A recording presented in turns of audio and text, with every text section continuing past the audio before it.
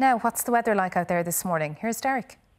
Yeah, sure. A bit of a mediocre start out there this morning, and if you're just heading out the gap to school, it looks like you need to keep the rain gear handy. We're seeing plenty of mist and drizzle at the moment. In fact, some showers now hitting parts of Monaghan into Armagh. Also there, South County Dublin, parts of Clondalk and Tala, also into North Tip as well, so do keep the rain gear handy. But elsewhere, it is holding cloudy and dry in that southerly airflow valleys there at 9 to 11. So as we work our way through the day, not much of the way of sunshine, really the best of it onto the east coast. A good deal of cloud cover towards the back end then of your Tuesday.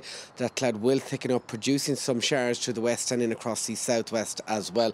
But it is holding mild in terms of those temperatures, top valleys of around 11 to 12. Finally then tonight, that rain and those showers into western regions are going to track eastwards across the country. Bearing in mind some of those on the slightly heavier side, and we're expecting a pretty wet, a pretty windy one for Wednesday, with the high risk of spot flooding. Tuesday have been warned well in advance. Overnight lows there and around 11 to 13 degrees. So that's the weather for now. We'll catch you again live at 8:30.